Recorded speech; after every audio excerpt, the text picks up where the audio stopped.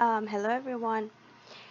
So in this video, I'm gonna do an example from a discrete random variable. So it is chapter 3 and this is problem 3.8.1.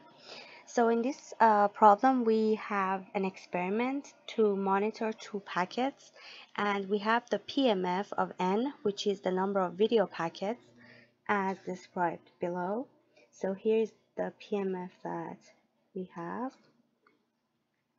So we have n and the PMF. So our n can be either 0, 1, or 2.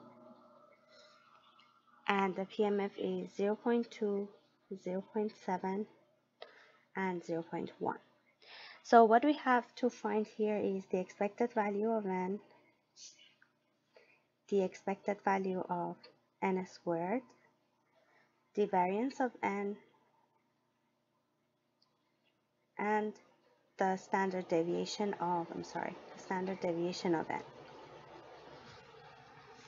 So let's start from the expected value of n.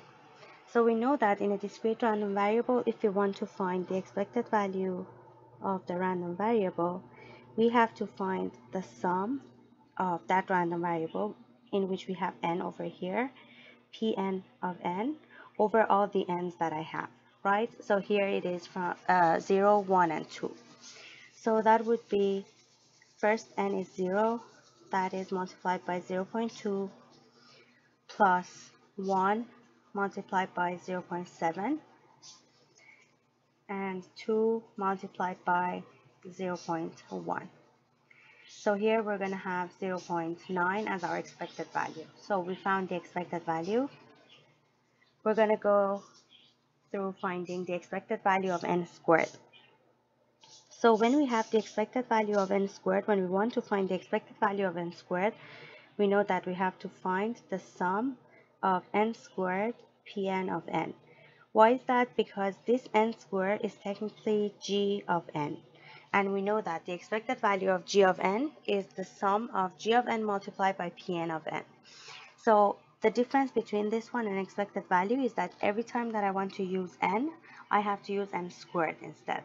So I'm going to have 0 multiplied by 0 0.2. 1 squared is 1, so we're going to have 1, 0 0.7, plus 2 is my n, but I have to square it, so that would be 4 multiplied by 0 0.1, and I'm going to end up with 1.1.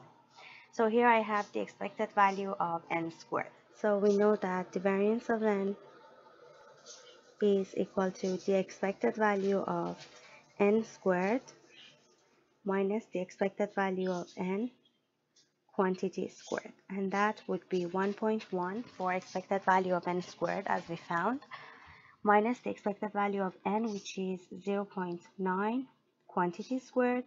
So we're going to end up with 0.29 as the variance of n. And the last step, it asks for the standard deviation of n.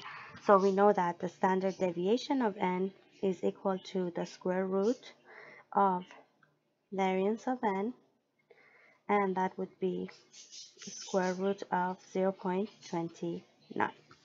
Alright, so this was an example of a discrete random variable in which we had the PMF and we were asked to find the variance, the expected value of n, expected value of n squared, and the standard deviation. I hope you enjoyed this video. If you have any questions, you can leave them in the comments down below, and I will see you in the next video. Thanks for watching.